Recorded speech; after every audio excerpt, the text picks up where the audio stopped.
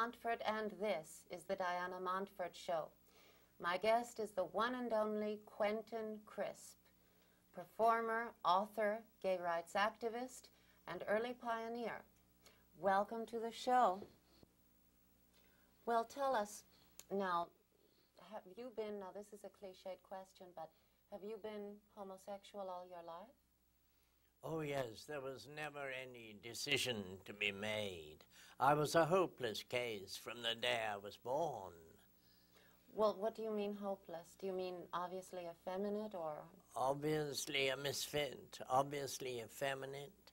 By the time I was 6 years old, I was waltzing around the house in clothes belonging to my mother or my grandmother that I'd found in an attic, saying, today I am a beautiful princess. I mean, what my parents thought, I can't imagine. Were they worried about you, did they? Well, my father went on as though nothing terrible had happened, but that was his way of dealing with everything. My mother, of course, was frightened for my sake. She alternately threatened me with the world and shielded me from it. And she was worried as to whether I would ever stay alive. And of course, when I saw the world, so was I. Mm-hmm. How have you stayed alive all these years?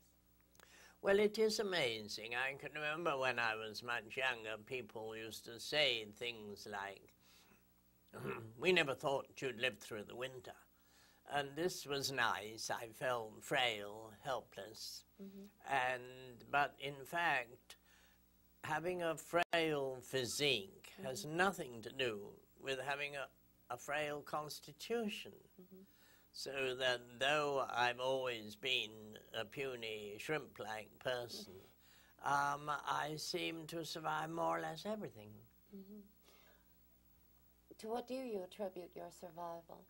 Because I know that in London, where you come from, you were for a long time despised by many, many people. You swam upstream, you just would not join the majority, could not. What do you think accounts for your amazing survival? How did you keep alive, keep from having people bash you, kill you? Whatever? Well, I couldn't keep people from bashing me. That was impossible. But I never defended myself. That was something I knew by instinct. If I had fought back, I would have been killed. Mm-hmm. Because you're not attacked in England by one person, always by at least two, usually by a crowd. And if you hit somebody, then you would really be finished. Did you ever think of carrying, say, a gun or something to protect yourself? Well, I didn't, and you've got to learn to use a gun and to maintain a gun.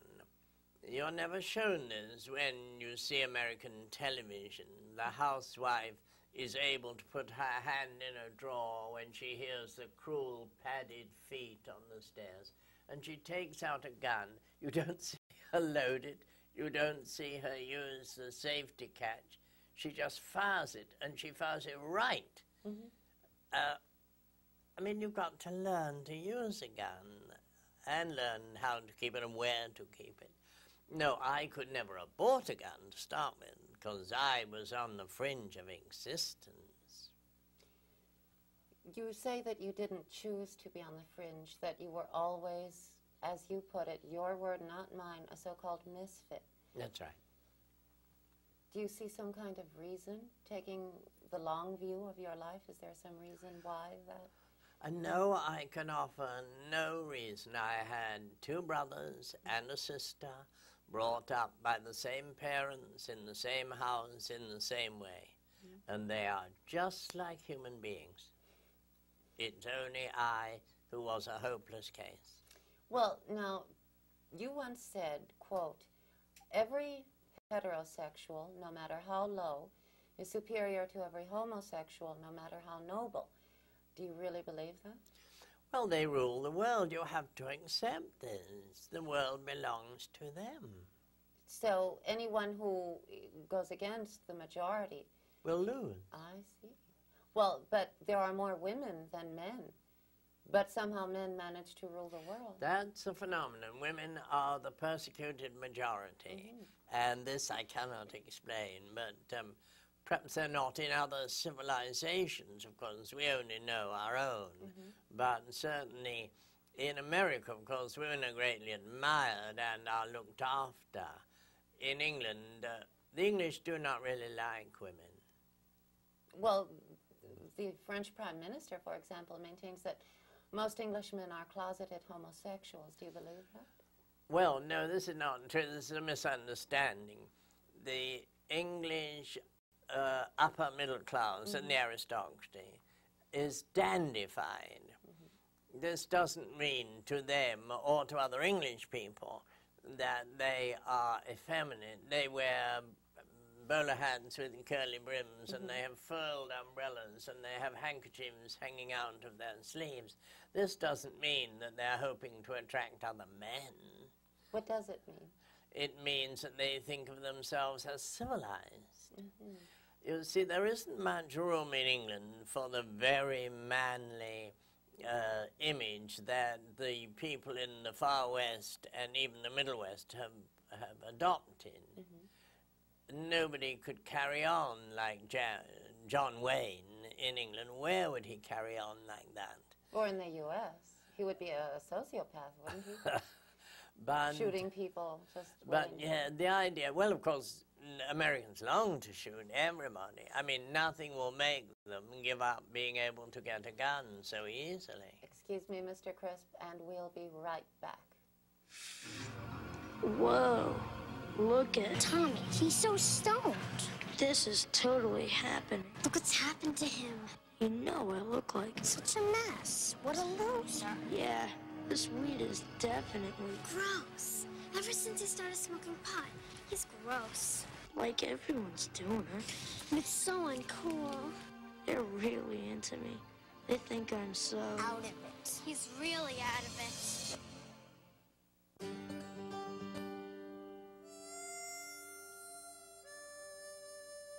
After my dad made it clear that biology was more important than baseball, I made my decision.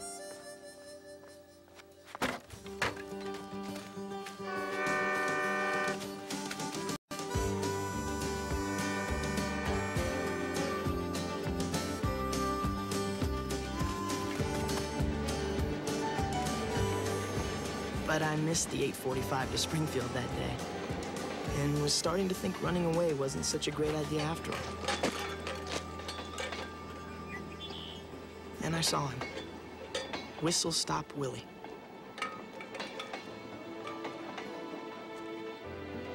Rumor had it he was born in a boxcar and spent most of his life crossing the country on trains. So I asked him if he were my age again and could go any place, where he'd most like to go. To school.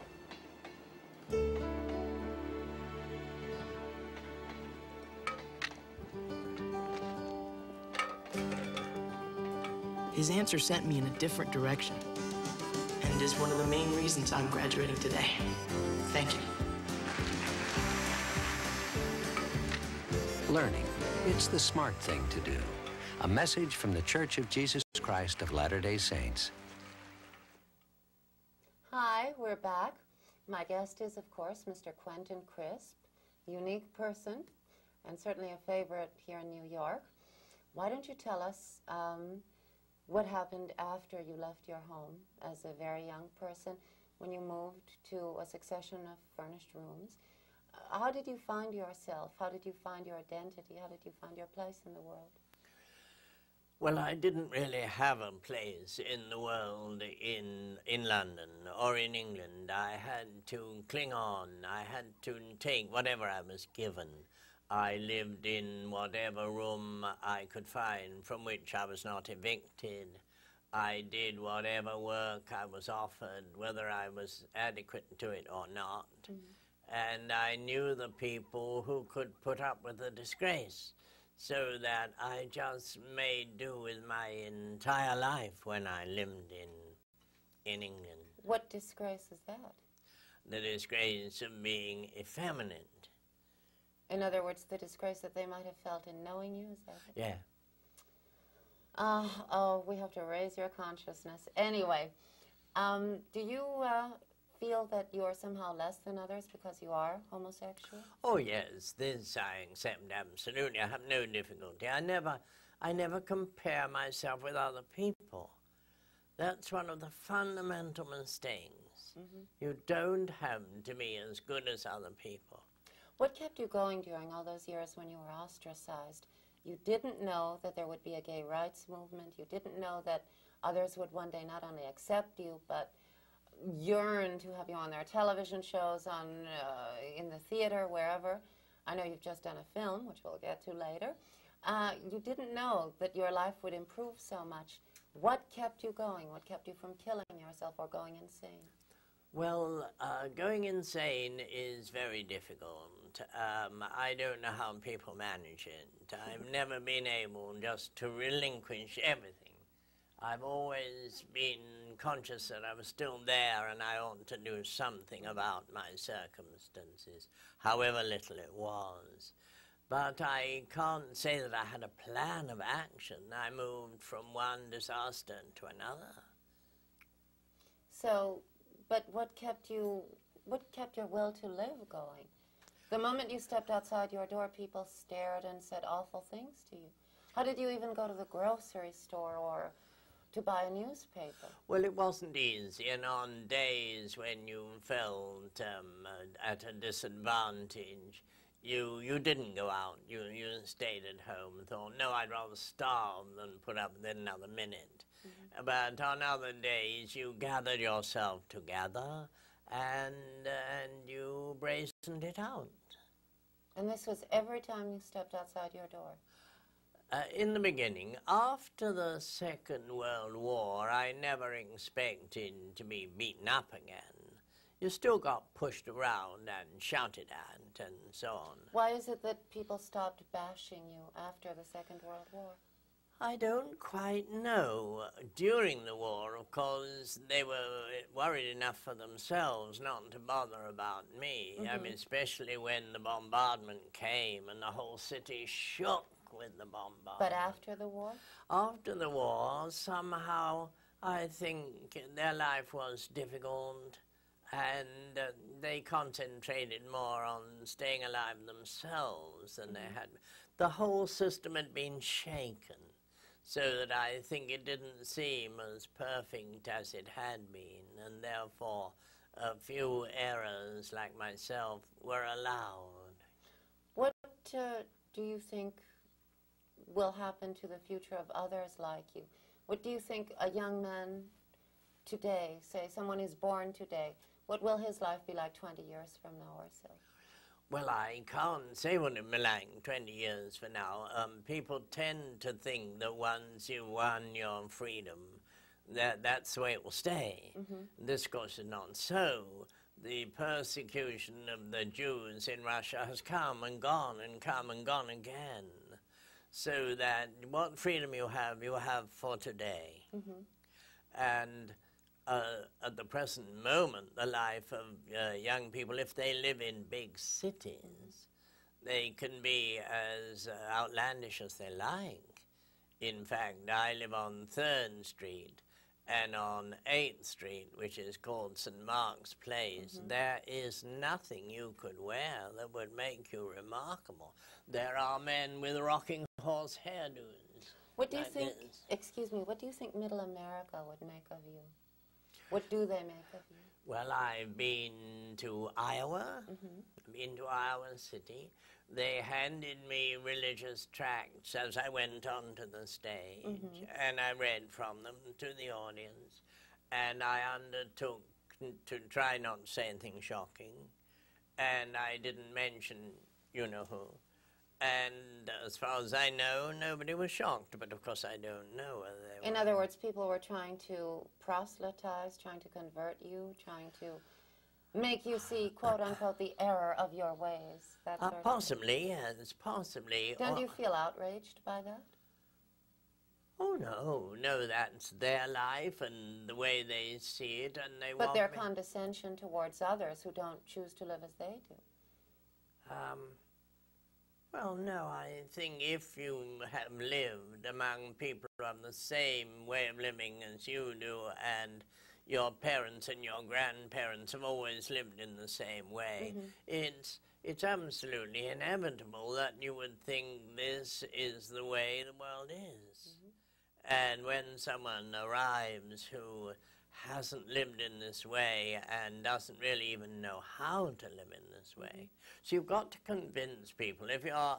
Excuse me, Mr. Crisp, and we'll be right back. Believe me, I know how bad it feels when you think that you're not part of the crowd. But taking drugs to fit in, I'm too smart for that.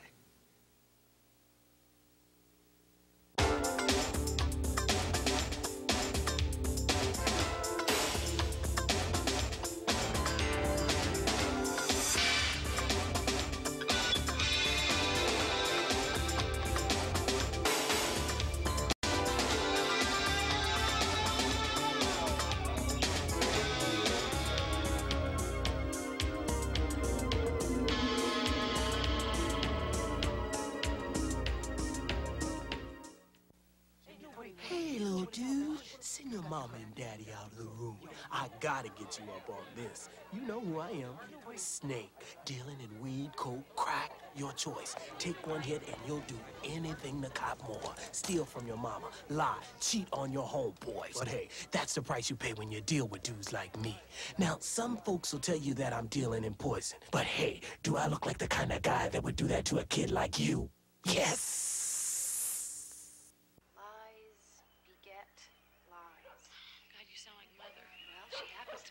Lying is a vicious circle, and there's no way out except to tell the truth.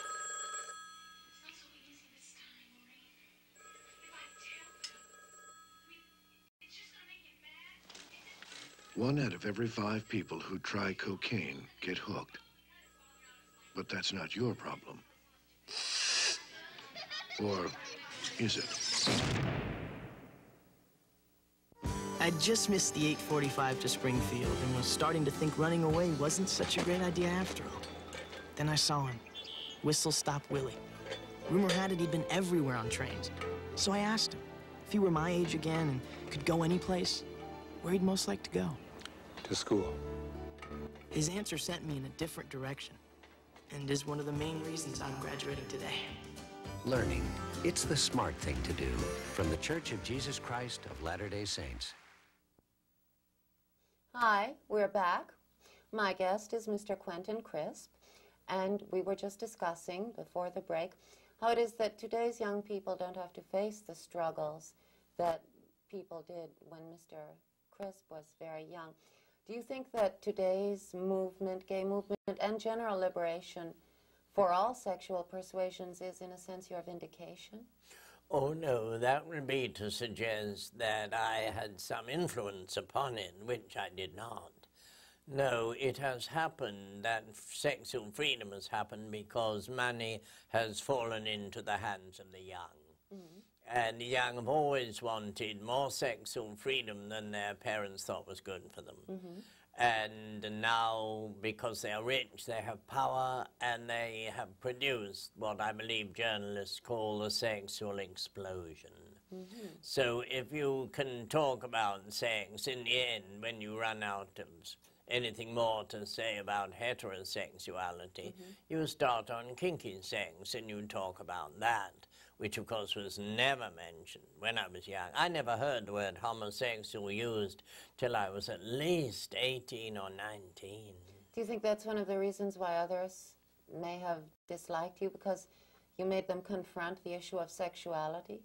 I think they feared I might drag them down with me. You mean whatever it is that you're doing is so fabulous, they'd want to get in on it, and they don't want to like it? They don't want to be smeared. They couldn't know me because of the disgrace. They couldn't be in some way involved in it. Because others might think that they were then doing what you were doing. That's right, yes. You see, it was never very manly men who were afraid to be seen with me because they knew they were above reproach. It was men who might be mistaken for effeminate, people who were so worried. So, you've noticed that, of course, today's world is far different from the world of, say, 50 years ago. And you say that you don't feel that you had anything to do with changing it? No, I wouldn't say I changed it. I would say I now profit by the change. But don't you think that your example and your courage made it all right, not only for gays, but in a roundabout way for women, for the physically challenged, for everyone to Well, it would be accept hard to himself or believe. herself? I mean, I lived in England. I was totally unknown, except in the places where I lived. But you were, well, didn't famous photographers photograph you during the 30s and everything? Well, one famous photographer called Mr. McBain, he photographed me, and of course we're speaking of a time when everybody was beautiful because all negatives were glass and therefore could be retouched. Now everybody is hideous because their negatives can't be retouched. But my point is, don't you think that you served as an example to others when it came to your own personal freedom? You took the consequences and you survived to laugh another day. Well, I certainly did do that. It's hard to believe it really influenced anybody. I was there, and I was an example of the change. I was a personification of the change. But I can't say I created the change. No, but you were one of those who helped it along. You see, now I've gotten to America, I constantly have the feeling that everybody is my friend because Americans are so friendly by nature. Whereas in England, you don't feel anyone is your friend. Really? Why is that? Well, the English are not a friendly people. They resent anything in the nature of an intrusion. No stranger ever talks to you. In America, people tell you the story of their lives while standing at street corners. Everybody talks to everybody. What future do you see for persons like yourself? Well, their life is now, I don't think it can get any easier. They really do as they please in big cities. That's the trouble. Everything I say has to be modified by the fact I live in big cities. Whether I could carry on like this in the middle of a small country town in Oklahoma, I have no idea. I should think not. So, if you had one message to leave for posterity, can you think of something to say to the people out there who might be interested in knowing your thoughts? I think everybody has to decide who he really is and then find a way of doing it, being it, saying it, so that you end your life thinking what little I could do and say and be is done. Crack is maybe the most dangerous thing you can do to your heart. When you do crack, what happens is these toxic chemicals rush through your lungs and then right into your bloodstream. The reaction is like so violent. Well, your heart just might not be able to take it.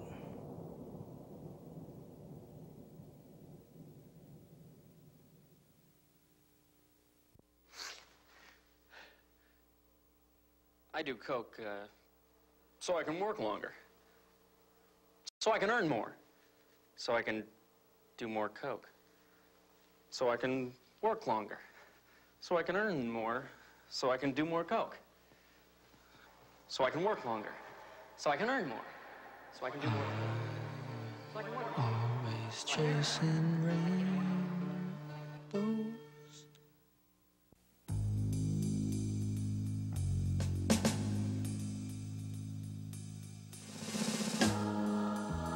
If you haven't talked to your kids about drugs, make an appointment.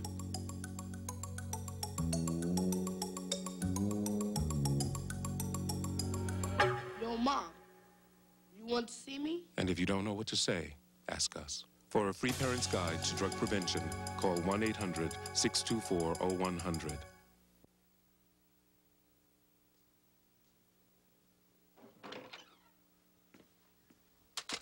Hi, Chris, it's Mom. Look, honey, I've got a lot of work to do, so I won't be home until late again. Just do the usual, you know, fix yourself a little something, anything you want. Oh, and I left some money for you on the counter. Use it for whatever you like.